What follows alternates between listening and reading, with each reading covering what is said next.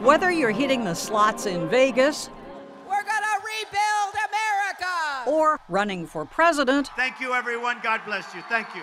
You probably could use a little luck. How would you define luck? Luck itself is beating the odds. You have a power over your destiny. But that's a very powerful thought. It is a powerful thought, and I think we all have it in some way. If you really feel lucky, then... Mathematician Joseph Mazur harnesses his luck by writing about it.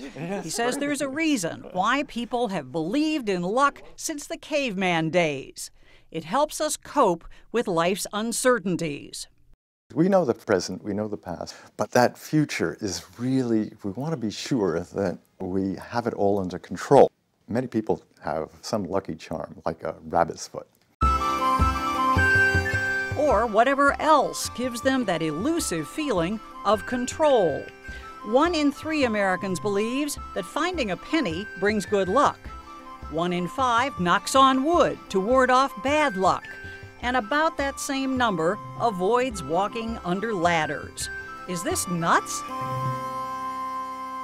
There are things that you can do to increase your luck and increase your chances. But that implies that we have control over luck. Exactly. So that's, you think we do? I think we do, absolutely. This is good news. Yes. Unlike the superstitious masses, writer Carla Starr claims to have luck down to a science, even naming her blog, The Science of Luck. You think you're lucky? Yes, absolutely. It's all luck, exactly. That's all luck. It's that upbeat attitude that makes lucky people lucky, she says. Think positive, and things will turn out that way. There's a lot of research showing that optimistic people do make their own luck because they have a higher self-esteem, and so they're more likely to persist after failure. Take actor John Hamm. Before he landed his starring role on Mad Men, Hamm had been acting in relative obscurity for more than a decade. He simply kept at it. All it takes is that one audition. But is that luck? I think for anything in the arts or anything where there's that little element where someone has to be chosen by someone else, there is an element of luck because there is a little bit of randomness that is outside of your control. So this is the science of luck? If we're lucky, it will end up being a little piece of it, perhaps. For University of Pennsylvania professor Michael Kearns, this is what luck really looks like. This is basically a curve representing kind of a representation of your payoff as a function of a probability of event. He writes algorithms designed to control luck in investing. Many people on Wall Street take a pretty scientific approach to thinking about luck and to shaping their luck. Along with teaching, Kearns works for a hedge fund, coming up with luck-shaping formulas, combining a stock's history with the client's appetite for risk.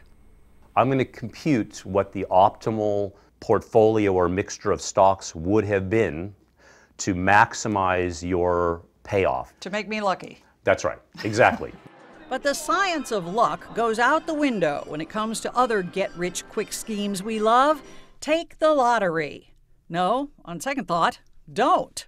Your expected payoff is negative, right? You expect to lose your money. You've never bought a lottery ticket? I have never bought a lottery ticket. Come on, I everybody. I have never bought a lottery ticket. Not one lottery ticket. Not one lottery ticket. I mean, Yeah. people... You don't like lotteries much as an investment strategy. No, I don't. Okay, so by now you're probably feeling pretty lucky.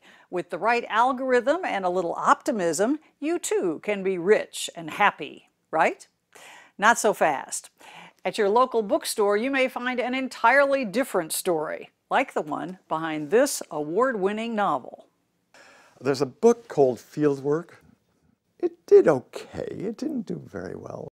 Until it got an astonishingly lucky break.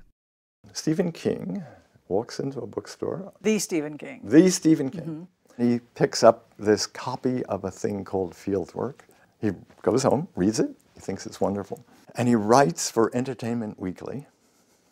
He said, this is, essentially he's saying, this is the great American novel. And that's probably all it took. He was a finalist for the National Book Award. Talk about luck. Yeah. In other words, luck is not something we control. Stuff just happens. The world, in some sense, is just intrinsically random. Somebody came up with this idea. Sociologist Duncan Watts, a principal researcher at Microsoft, says success is mostly arbitrary.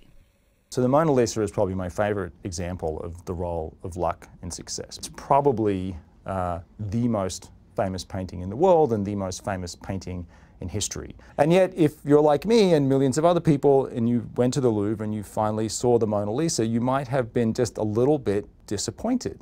You sort of look at this painting and you think, really? That's what all the fuss is about? The fuss all began with a series of chance occurrences. The Mona Lisa really only started to get famous in the last century. It sort of sat in, in palaces of kings for, a couple of hundred years. So right? What changed? This young Italian who was working at the Louvre was apparently disgruntled that this, masterpiece that rightfully belonged in Italy was sitting in France, and so he stole it. It sort of became this kind of media fiasco and really drew a lot of attention to this painting. You're saying that absent that, it might never have become famous? I suspect that absent that, it would never have become famous. So the Mona Lisa got lucky. So the Mona Lisa got lucky. But what about the actual painting? Was Leonardo onto something? Or is the Mona Lisa's fame just blind luck? I could do a painting, and, no matter how much hype it got, it's unlikely it would be put in the same category with the Mona Lisa. It's not that the things that succeed don't have to be good in some sense. It's that there are many things that are equally good and could equally have been as successful, and we've never heard of any of those things. So if you could rewind the world and let luck play out again, what says there might not be a Mona Lisa, or a Bob Dylan, or Harry Potter, all of whom benefited from being at the right place at the right time? There's some little random accident that happens early on, and then that builds on itself, and that builds on itself. And then many years later, we have this huge effect that we are unable to explain except by saying this thing is unique and special. Do you think you're lucky? Oh, absolutely. Our CBS News poll found 7 out of 10 Americans feel the same way. They are mostly lucky. And as luck would have it, that includes everyone we interviewed.